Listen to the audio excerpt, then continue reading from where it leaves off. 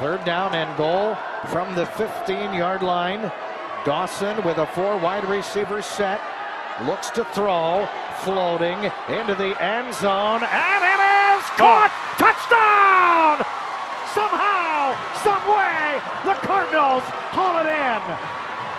Somehow, some way, as the defender, Trevina, he was unable to turn around and spot the ball. You're just going to see here, Dawson lets it fly. This is the same play that they had the big connection earlier. You see, he just couldn't find the ball.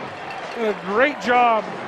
Zaremski doing a nice job of locating the football, making sure his feet are in bounds, secures it. He's able to come down with it. I got to say, Chad, Canfield pretty fortunate right there to come away with a touchdown.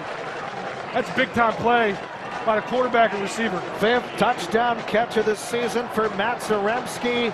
And for Dawson, his 5th touchdown pass. Kristen on for the extra point.